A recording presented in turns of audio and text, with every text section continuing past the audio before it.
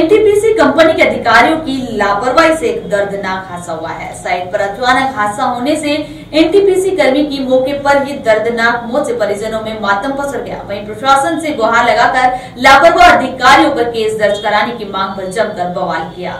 NTPC Vindhyachal Singrauli में सोमवार रात को करीब 10 बजे सुरक्षात्मक लापरवाही से परियोजना कर्मी की दर्दनाक मौत हो गई। रात्रि पाली में अपनी ड्यूटी पर जा रहे थे, जिससे सिर पर गंभीर चोट आने से मौके पर ही उनकी मौत हो गई। घटना की खबर लगते ही परियोजना प्रबंधक एवं एल&टी के अफसर आनन फानन में परियोजना चिकित्सालय ले गए, जहां पर डॉक्टरों ने उन्हें मृत घोषित कर दिया।